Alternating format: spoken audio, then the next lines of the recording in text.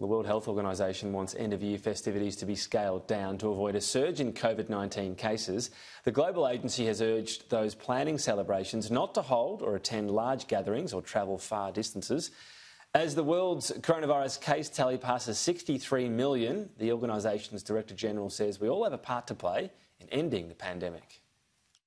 Being with family and friends is not worth putting them or yourself at risk. We all need to consider whose life we might be gambling with in the decisions we make. The COVID-19 pandemic will change the way we celebrate, but it doesn't mean we can't celebrate. Those who do travel or attend large events are asked to maintain distance, wear a mask and carry hand sanitizer.